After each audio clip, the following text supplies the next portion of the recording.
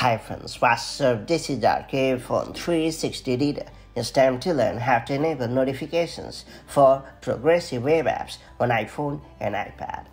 Thanks to the introduction of iOS 16.4, it has become possible to activate and customize notifications for progressive web apps on iPhone. That means you can keep an eye on the latest updates without having to dig into the web apps every single time the need arrives. That said, follow along to learn how to enable notifications for progressive web apps on iOS and iPadOS the quick way.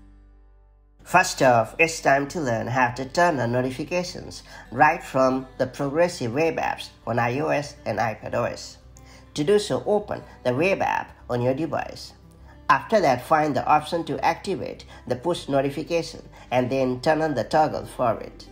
Now you will be prompted to confirm the action. Make sure to hit OK or Allow in the pop-up menu to finish. From now onwards, you will receive notifications from the web app. Of course, if you ever want to turn off the alert, head back into the same notification setting and then disable the push notification toggle. Next up, it's time to learn how to enable notifications for the progressive web apps from the Settings app on your iPhone or iPad. To do so, open the Settings app on your iPhone or iPad. Now select Notifications.